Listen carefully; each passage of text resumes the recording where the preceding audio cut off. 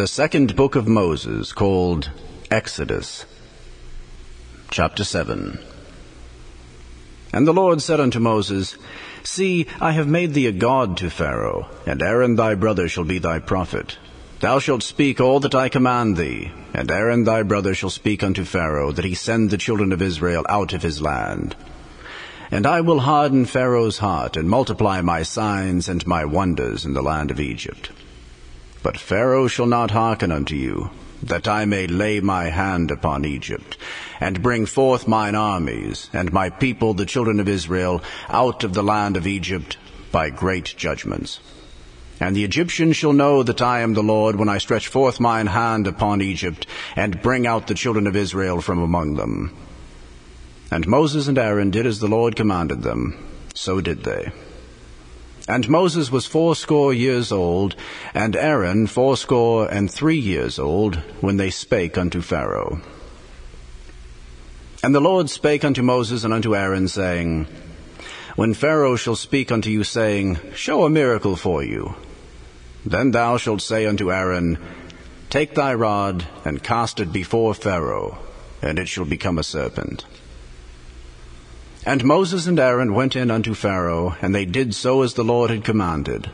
And Aaron cast down his rod before Pharaoh and before his servants, and it became a serpent.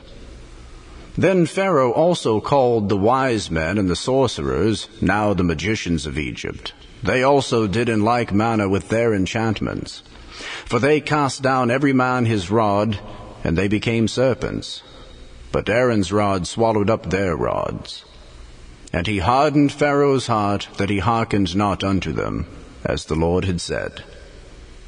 And the Lord said unto Moses, Pharaoh's heart is hardened, he refuseth to let the people go. Get thee unto Pharaoh in the morning, lo, he goeth out unto the water. And thou shalt stand by the river's brink against he come, and the rod which thou turned into a serpent shalt thou take in thine hand. And thou shalt say unto him, The Lord God of the Hebrews hath sent me unto thee, saying, Let my people go, that they may serve me in the wilderness. And behold, hitherto thou wouldest not hear.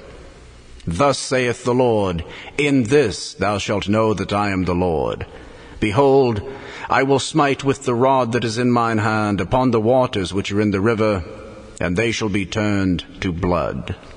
And the fish that is in the river shall die, and the river shall stink, and the Egyptians shall loathe to drink of the water of the river. And the Lord spake unto Moses, Say unto Aaron, Take thy rod, and stretch out thine hand upon the waters of Egypt, upon their streams, upon their rivers, and upon their ponds, and upon all their pools of water, that they may become blood. And that there may be blood throughout all the land of Egypt, both in vessels of wood and in vessels of stone. And Moses and Aaron did so as the Lord commanded.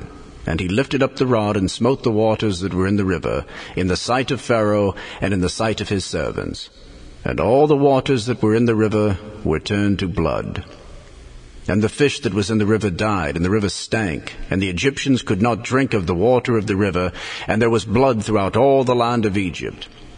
And the magicians of Egypt did so with their enchantments.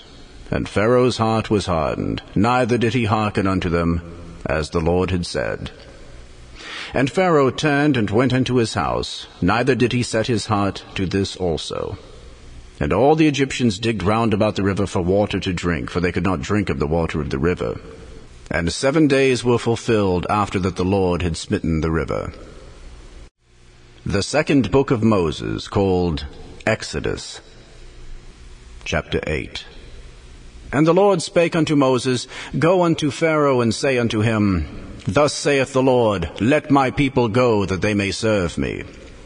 And if thou refuse to let them go, behold, I will smite all thy borders with frogs. And the river shall bring forth frogs abundantly, which shall go up and come into thine house, and into thy bedchamber, and upon thy bed, and into the house of thy servants, and upon thy people, and into thine ovens, and into thy kneading troughs. And the frogs shall come up both on thee, and upon thy people, and upon all thy servants. And the Lord spake unto Moses, Say unto Aaron, Stretch forth thine hand with thy rod over the streams, over the rivers, and over the ponds, and cause frogs to come up upon the land of Egypt. And Aaron stretched out his hand over the waters of Egypt, and the frogs came up and covered the land of Egypt. And the magicians did so with their enchantments, and brought up frogs upon the land of Egypt. Then Pharaoh called for Moses and Aaron, and said, Entreat the Lord that he may take away the frogs from me and from my people, and I will let the people go, that they may do sacrifice unto the Lord. And Moses said unto Pharaoh, Glory over me. When shall I entreat for thee and for thy servants and for thy people, to destroy the frogs from thee and thy houses, that they may remain in the river only? And he said, Tomorrow. And he said, Be it according to thy word, that thou mayest know that there is none like unto the Lord our God. And the frogs shall depart from thee, and from thy houses, and from thy servants, and from thy people. They shall remain in the river only. And Moses and Aaron went out from Pharaoh, and Moses cried unto the Lord because of the frogs which he had brought against Pharaoh. And the Lord did according to the word of Moses, and the frogs died out of the houses, out of the villages, and out of the fields. And they gathered them together upon heaps, and the land stank. But when Pharaoh saw that there was respite, he hardened his heart, and hearkened not unto them, as the Lord had said. And the Lord said unto Moses, Say unto Aaron, Stretch out thy rod, and smite the dust of the land, that it may become lice throughout all the land of Egypt. And they did so. For Aaron stretched out his hand with his rod, and smote the dust of the earth, and it became lice in man and in beast. All the dust of the land became lice throughout all the land of Egypt. And the magicians did so with their enchantments to bring forth lice, but they could not. So there was lice upon man and upon beast. Then the magicians said unto Pharaoh, This is the finger of God. And Pharaoh's heart was hardened, and he hearkened not unto them, as the Lord had said. And the Lord said unto Moses, Rise up early in the morning, and stand before Pharaoh. Lo, he cometh forth to the water, and say unto him, Thus saith the Lord, Let my people go, that they may serve me. Else, if thou wilt not let my people go, behold, I will send swarms of flies upon thee, and upon thy servants, and upon thy people, and into thy houses. And the houses of the Egyptians shall be full of swarms of flies, and also the ground whereon they are. And I will sever in that day the land of Goshen, in which my people dwell, that no swarms of flies shall be there, to the end that thou mayest know that I am the Lord in the midst of the earth. And I will put a division between my people and thy people. Tomorrow shall this sign be. And the Lord did so. And there came a grievous swarm of flies into the house of Pharaoh, and into his servants' houses, and into all the land of Egypt. The land was corrupted by reason of the swarm of flies. And Pharaoh called for Moses and for Aaron, and said, Go ye, sacrifice to your God in the land. And Moses said, It is not meet so to do, for we shall sacrifice the abomination of the Egyptians to the Lord our God. Lo, shall we sacrifice the abomination of the Egyptians before their eyes, and will they not stone us? We will go 3 days' journey into the wilderness, and sacrifice to the Lord our God, as he shall command us. And Pharaoh said, I will let you go, that ye may sacrifice to the Lord your God in the wilderness. Only ye shall not go very far away. Entreat for me.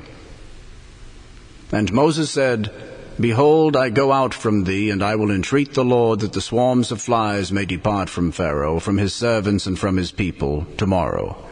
But let not Pharaoh deal deceitfully any more, in not letting the people go to sacrifice to the Lord.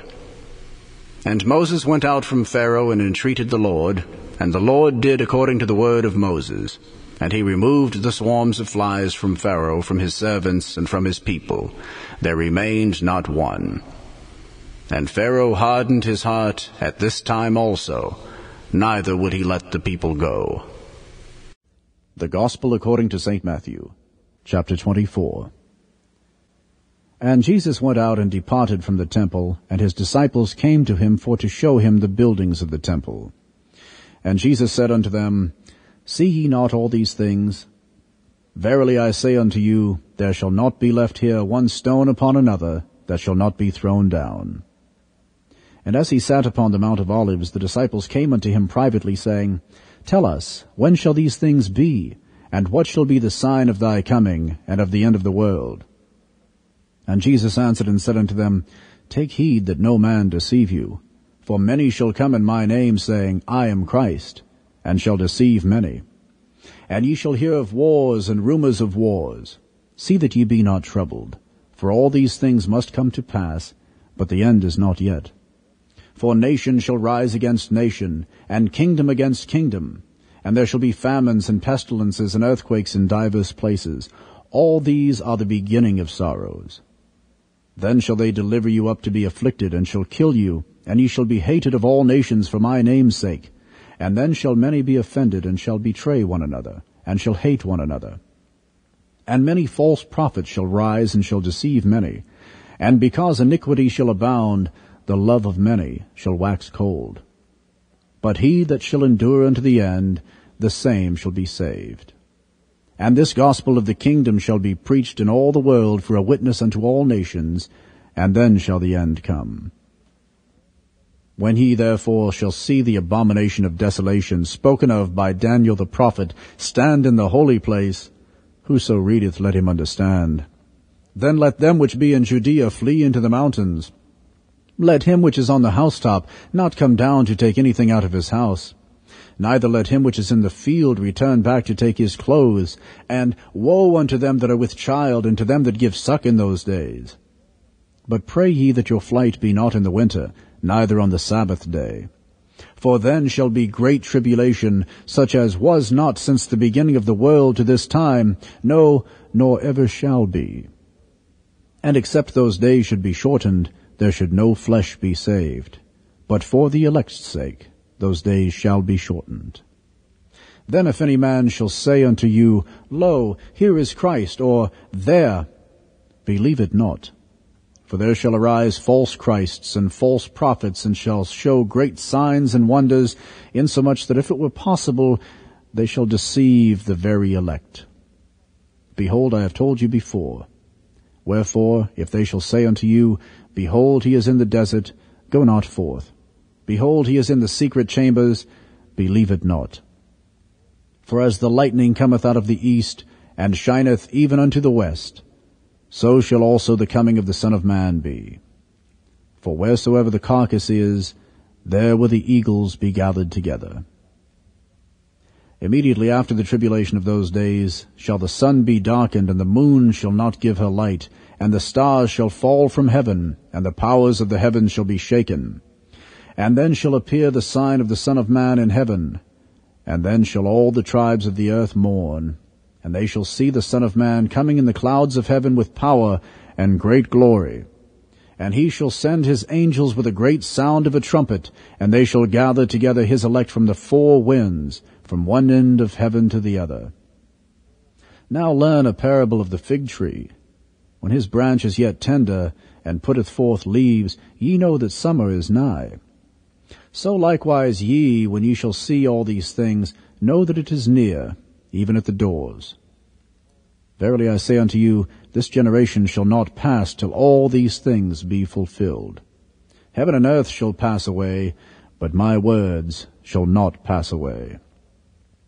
But of that day and hour knoweth no man, no, not the angels of heaven, but my Father only. But as the days of Noe were, so shall also the coming of the Son of Man be. For as in the days that were before the flood, they were eating and drinking, marrying and giving in marriage, until the day that Noe entered into the ark, and knew not until the flood came and took them all away, so shall also the coming of the Son of Man be. Then shall two be in the field, the one shall be taken and the other left. 2 women shall be grinding at the mill, the one shall be taken and the other left. Watch therefore, for ye know not what hour your Lord doth come.